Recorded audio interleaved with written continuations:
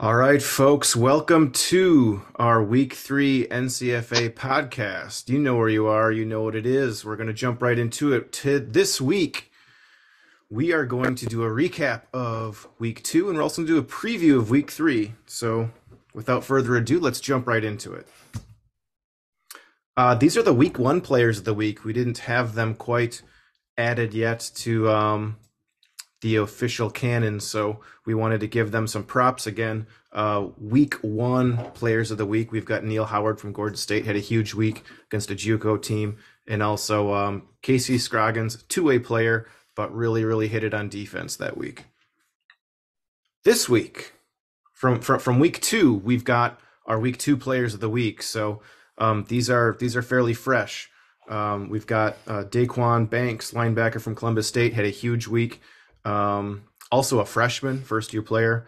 And offensive player of the week is, according to Ohio State, a quarterback 1B, Spencer Moore. What do you got to say about these players, Dave? Yeah, I think first of all, having a backup quarterback come in for Ohio State, we all know all about Kellen Garanstein and how great he has been in the NCFA over the last few years. He's got a little injury. I think he may be playing this weekend coming back. But Spencer Moore, who's been playing some tight end and some defense, steps in, throws for like 380 yards, sets the Ohio State club football pass completion in a game, breaks their coach Grega's former record. 24 completions, 380 yards. Like, where did this guy come from? So that's pretty incredible. Right. And then, like you said, Daquan Banks over Columbus State, freshman, comes out playing linebacker, 3 sacks and an interception in a big time shutout victory for Columbus State to open their season. So, pretty nice start to his college football career, I'd say. Impressive. And when you've got a legendary quarterback as a head coach of Ohio State, we should expect nothing less to have two solid quarterbacks on the team. So always cool to see, and yeah, great stats. And I'm really liking the fact that people are sending us their pictures. We can give them good props. So let's keep that going too. Absolutely. All right, so Week 2 recap. Now, if you remember last week, both Dave and myself, we picked who we thought was going to win each one of these games, and it came down to a overall record tie. But we had a lot of the home teams coming up ahead again this week. That home field advantage coming through. Maryland Prep loses to George Mason. Pittsburgh loses at Coppin State. Sacred Heart gets a forfeit win over Vermont. Columbus State winning at home against South Carolina. Loyola Chicago squeaking one out at home against Miami, Ohio. And Ohio State's home game versus Michigan State. Ohio State won. So the one pick that we deferred was the blowout with Columbus State, 57-0, and then the one that I actually squeaked by to get the tie at 4-1 was the Loyola Chicago game. Yeah, I think we had a good round of football. A lot of teams open their season. Mason opens their season with a win versus prep school. And again, you never know what the prep schools. Some of them are really good, and some of them aren't as great. But so you can't put too much stock into that score. I mean, that could be a really solid prep school, and to get out there 15-8 could be a really nice win for them. Coppin State, unknown. So we get 12-0 victory over Pittsburgh. I don't think we saw any film of that game. So they're still relatively unknown because we have no film and no stats from it. So we just know Coppin won. And then unfortunately, Vermont had some issues with some illnesses and stuff, and didn't allow Sacred Heart to open their season. So North Atlantic, I think we saw some stuff we expected to see, and we are excited to see Coppin get a victory there. No offense to Pittsburgh, but Coppin has been a stalwart of the NCFA, so it's nice to see them come out with an opening season victory. Right, and we finally see a super close game, like a 1-point spread in Miami, Ohio versus Loyola. Like these are barn burners that just come down to the wire. Yeah, and that's Loyola. We thought that maybe they didn't play their best game in week 1, and we thought they'd come back and maybe put something together, and they obviously did. So that was nice to see them, and to see Miami, who's kind of rebuilding, back to trying to be a powerhouse, to come out and play a close game. And then we had a couple of games that got out of hand. I know South Carolina had some travel issues getting to Columbus, so I don't think they traveled their full squad. So that score may not be indicative of what they're going to do the rest of the season. Columbus State, they have big high hopes for the year. They had a really great game on their quarterback as well. Donald Wilson had a really nice game. He was the South Atlantic Conference Offensive Player of the Week, so he had a nice game. And then Ohio State's just rolling, man. I mean, they are a great football team at our level, and I think they're going to be a really tough team to beat. So I thought Michigan State would have gave it to them a little bit better, but that Ohio State offense, even with the second string quarterback, is still just rocking and rolling. Right, and if Michigan State woke up on the wrong side of the bed and didn't play their best, and maybe a couple lucky things went to Ohio State, that could easily make the score get out of hand. So we even heard after the game, like, Michigan State's not to be underestimated. Like, the score is not indicative of how tough and how talented that MSU team is, and we're probably going to see that on the next couple of slides when we cover the highlights. Yeah, definitely. And I think somebody's going to have to really play their A game to beat Ohio State, but it's definitely something that can happen. So there's still some interesting matchups in that Great Lakes coming up when Ohio State takes on some of the other teams. So I'd like to cover some video highlights now. We've got video highlights from 3 teams, and we'll jump right into it. George Mason, this is our first glimpse of George Mason this year. Yeah, and I saw a couple. They put some clips on Twitter, so I saw a couple clips. This touchdown pass.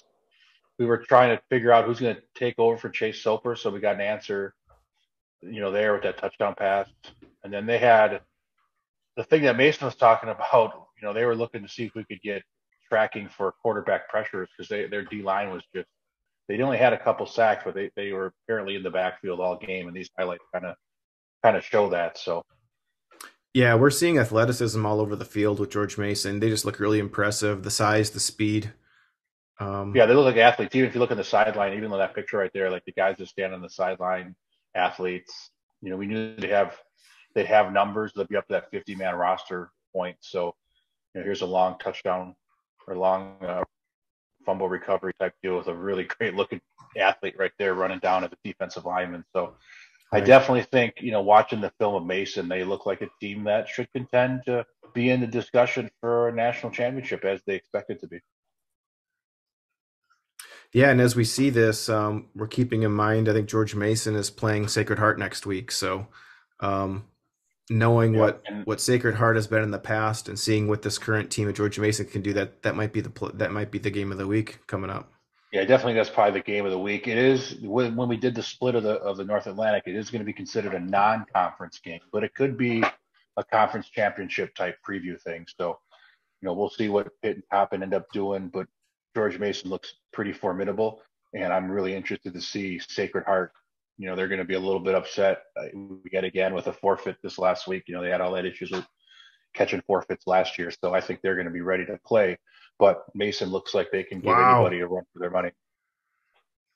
Yeah, there's some tough-nosed football in these highlights, and I want to point out too that if you're one of the people that schedules for your team, you can schedule out of conference games. So, like I said, Sacred Heart's playing George Mason next week. That's not going to hurt their conference standing. So it's actually good practice to play teams outside of your conference because. Winning your conference games and making it to that conference championship is one of the big goals of any team in the NCFA. But to go outside of your conference and play other teams is not going to hurt your conference standing. So you can still afford to perhaps lose those games. Yeah, it'll affect power rankings and whatnot if you lose. But if you get a big win against an out-of-conference team, that only boosts your power ranking. With the fourth playoff team coming from those power rankings are maybe a little more important than they have been the last few years with playoffs. They were more like team rights, but walk out on that limb, and if Mason goes and beats Sacred Heart, that's a great win for them in the power ranking. Yeah, well, and games played is also accounted for in the power rankings too. So the more games you play, the better. So that's all the more reason to schedule some out of conference games. Food for thought for future seasons on teams that aren't doing that yet. All right, let's jump over to Michigan State highlights against Ohio State. I'm going to go. I think I can set this up. I got some play descriptors here. We've got Jack Donovan to Colin Marshall touchdown on this play. And Jack Donovan, preseason, All-American watch list as a quarterback, so returning starter for them. I love that field at Ohio State, the club field, in the shadow of the varsity field. It's a really nice place to play. Very cool. This next play coming up is a tackle for a loss. Jared McElroy and a gang of Spartans.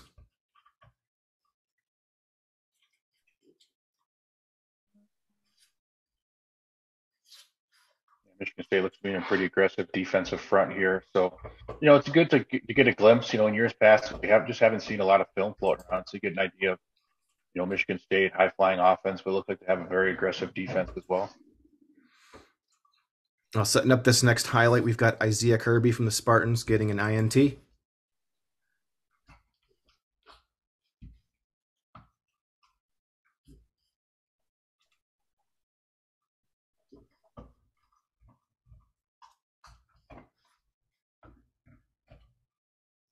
Nice return. Yeah, nice return. Nice bracket coverage there, and make a play on the ball. So, like you said, sometimes games get out of hand quick, especially when you're playing a really good team like Ohio State.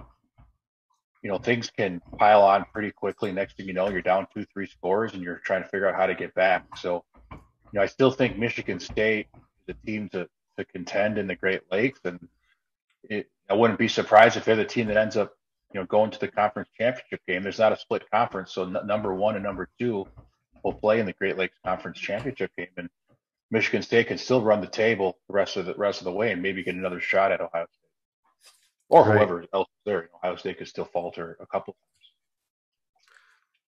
We've got the last Michigan State highlight. We got Jack Donovan to Benji Agunloy. Probably butchered that last name, but we'll make up for it with the highlight. We got motion. Motion to trips, drop back pass. Yeah, you can see Jack Donovan can sling the ball. So that's a heck of a catch right there. But Donovan put it right out there for him to make a play. Good throwing motion, good mechanics. Nice little play for them. So I think you're seeing that, Michigan State has some pieces to be a contender. Now we're going to shift gears and look at the Ohio State center clips from that game and see what Spencer Moore did here. But, Michigan State's not a bad football team, and Ohio State's just playing really, really good football right now. All right, play 1 is a Jackson Rittman strip sack. Sophomore linebacker Jackson Rittman gets the strip sack, which is returned 30 yards for a score by linebacker Eric Hooper.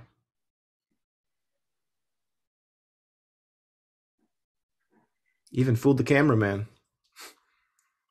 Yeah, and score. I think, and you look at a play like this, a play like that, where I think Ohio State got a little bit lucky there. I mean, they were in man coverage, cover 1, and their slots got beat. So if they're able to get that ball off, that's probably a touchdown Michigan State. And it's just, you get a play or two like this, obviously Michigan State, didn't have enough guys to protect because they're in man. So they're bringing six-man pressure. It doesn't look like Michigan State had a 6-man protection. So quarterback didn't know where's hot read or what that kind of stuff is. We don't get to that in the amount of practice time we have at this level, but unblocked guy comes off the edge and just kills him in that first play. Yeah, and 2 guys waiting to eat too. So. Yeah, and you got both slots. You got the top slot just running by himself. That's touchdown city right there. Had a linebacker on a slot receiver. So again, that's something that Michigan State can clean up for next game. And if they do end up facing Ohio State again, I think they'll see some stuff on film that they can come back and do better. Play number 2 of 4, Ohio State. We've got quarterback Spencer Moore to Abdu Kita. Spencer Moore connects with Abdu for a beautiful catch and throw up the sideline. Again, Ohio State's backup quarterback broke the school record for completions in a single game with 24 in this win. Yeah, and Kita had a big game in week 1 receiving too. Him and Scroggins both seem to be pretty talented wide receivers. I mean, there's nothing real crazy about this. I wouldn't even say it was a fantastic throw. Put it where it needed to be, but double coverage and receiver just goes and grabs the football. So, it's sometimes things just go your way when you're playing really good, and this guy goes out and makes a play. I wouldn't say coverage was bad, Yeah. just You a got pretty athlete solid versus throw. athlete there. You Yeah, even have a safety coming over too, but safety wasn't fast enough to really get over and be part of the yeah. play. Safety didn't take a great angle, but you still had pretty stinking good coverage by that corner, and the throw was where it needed to be, and receiver just wouldn't grab it. So, and it's nothing real tricky. Sometimes you wonder like how great Ohio State's offense is, and they probably call the right play at the right time very often. Coach Greg and his staff do a good job of planning and understanding tendencies. But it's a real simple play. It's just a go route, and they've practiced it 100 times, and they're good at doing it, and that's kind of what happens. Doesn't And when always you have got to be when you got athletes and it's what is it, 2nd and 10? Looks like that's when you can take a looks like shot. second So. and 10. Yeah, and it doesn't always have to be super complicated. It's just putting your athlete in a position to make a play. All right, play number 3. A Trey Jones sack. Freshman defensive end Trey Jones collects one of his 2.5 sacks on the day, sacking MSU quarterback Jack Donovan early in the third quarter. Let's have a look. Once again, here you got man type of look. They come out to drop into a zone, so I think they confuse Michigan State up front a little bit. Previously they were in that man pressure look. This time they drop into a zone. Yeah. Well, again, man on man, number 74, this right tackle for Michigan State. You got that tackle turned sideways. As soon as that tackle got turned sideways, that's when he got beat. Yeah, and then at this point, Michigan State has the advantage, so they drop 7 into coverage, which leaves them 6-man protection against 4. You should be able to get the pass off, but that good job to Ohio State for mixing it up between 6 and 7-man pressures, and then a 4-man pressure that looks pre-snap like it could be a 6-man pressure. So nice job by the defense Right. with that. And credit to the Michigan State line too. Like we're snapping the ball here at 2 seconds, and at the 6-second mark is when there's contact. So these linemen are still blocking Ohio State's defense for 4 seconds. You really can't ask for more than that. So it's tough. When you drop 7 guys in coverage, it's hard to find a place to throw. So right. definitely understand where he was having trouble finding somebody.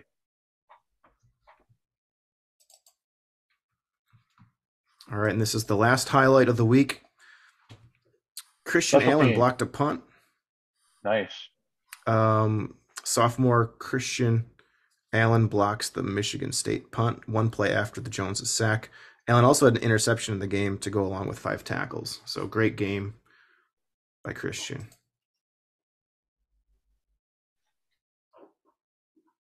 Yeah, I think Ohio State had a couple guys who had pretty outstanding days, and they, some guys that could have been in that discussion for National Defensive Player of the Week. The rule of thumb still is like if you block a kick or a punch, you have like a 90% chance of winning that game. So it's one of those tide-changing plays, and guy just makes a play there. I don't think protection is bad. I think he just beats his man and gets there and blocks it. Gets to tackle the kicker without a penalty because he blocked the kick first. Yeah, with nobody coming right up the middle too. Number 57 probably could have helped a little bit. I'm not criticizing anybody, and of course when football's live, it's not going this fast. But again, it was a guy beating another guy. He almost catches the punt. Like the punt gets right here, 2 feet away. He's got his hands up where he's blocking it. It looks like he almost could have caught it. Started running. And then he runs into the punter.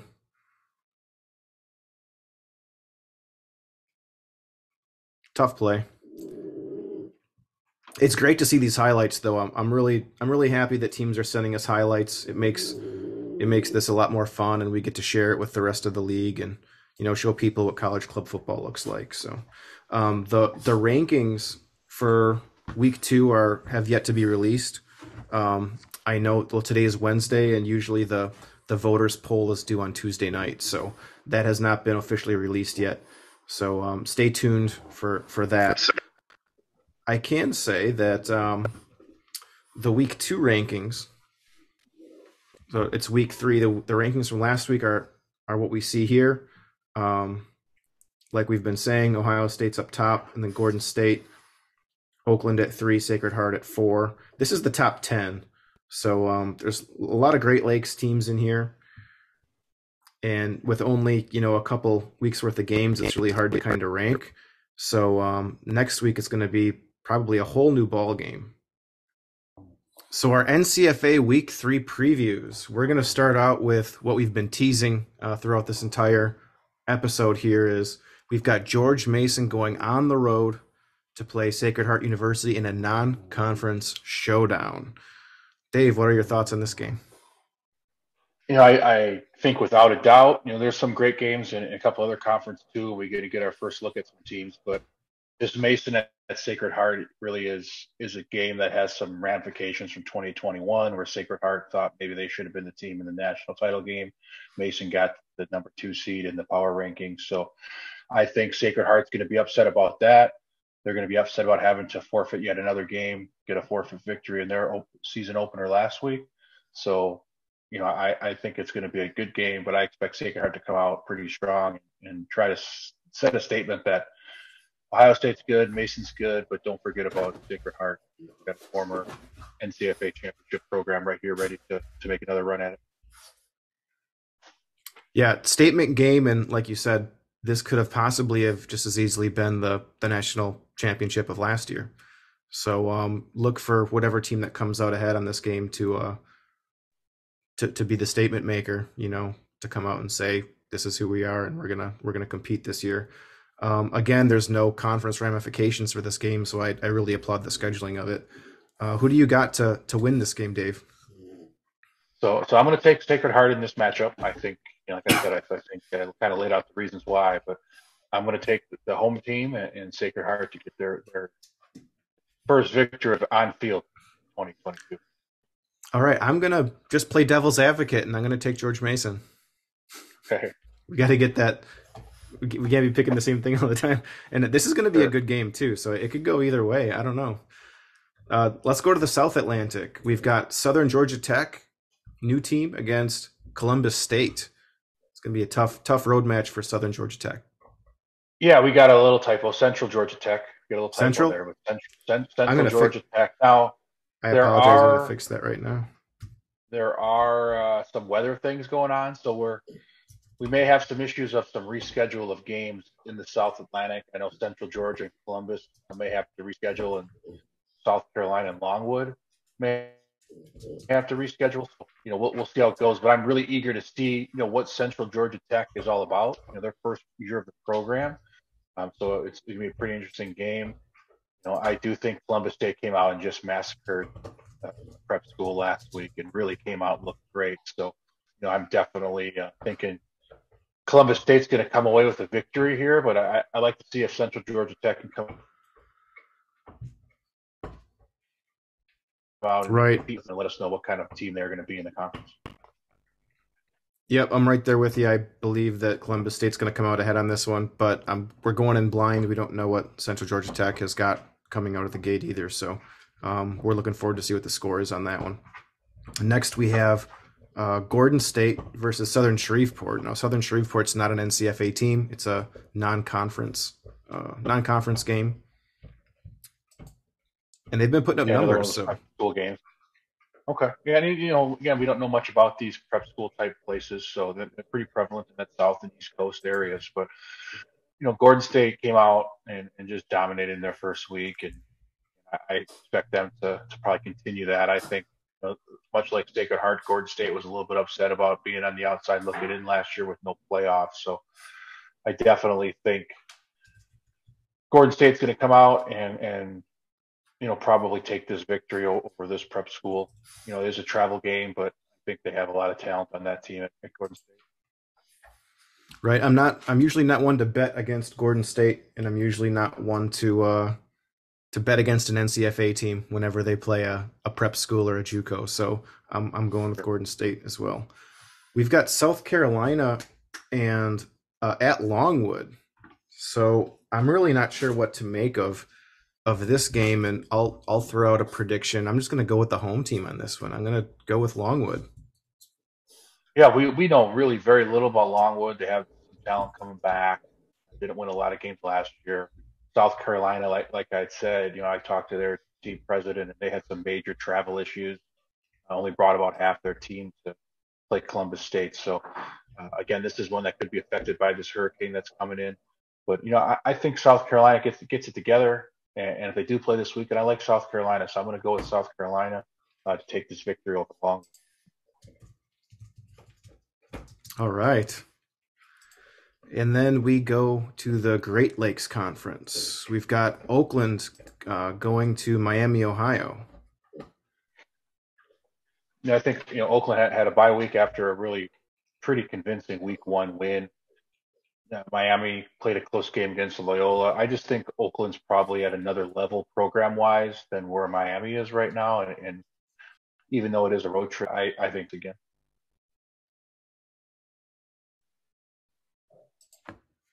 Yep, so we've got Dave picking OU. And I'm picking OU as well. They've got momentum coming into this week. It's a road trip. I think this is one of maybe only 2 road games they have. So I'm looking for Oakland to come back with a W on that game. And we've got Ohio State traveling to Loyola Chicago.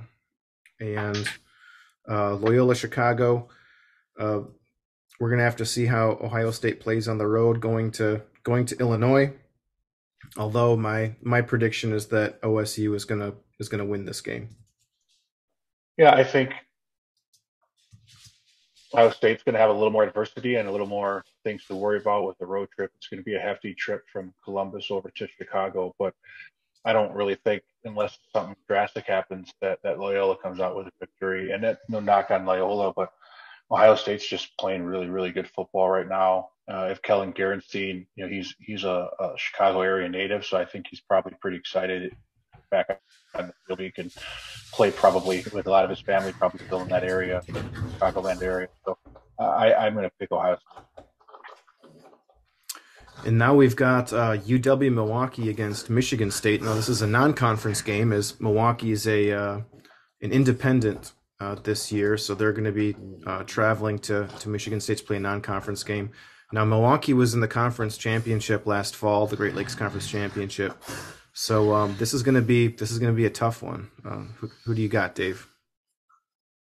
Well, I'll go first. I think after seeing some clips of Michigan State and seeing what kind of athletes they have, I'm not going to hold it against them. The loss to Ohio State, I think, with them being the home team, we don't know a lot about Milwaukee yet. They had a pretty great year last year, made it to the conference championship game and lost to Oakland.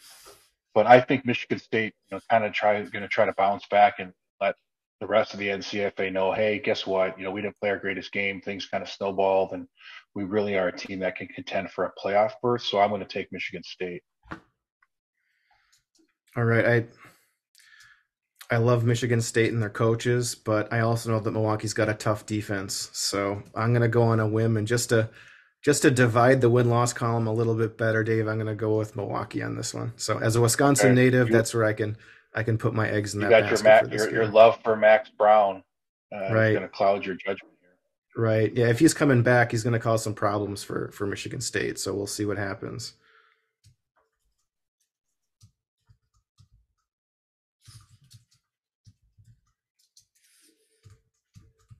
Coach Beach is going to light me up for this too, but I hope that's just some fodder for his team to step it up against Milwaukee. We'll see what happens.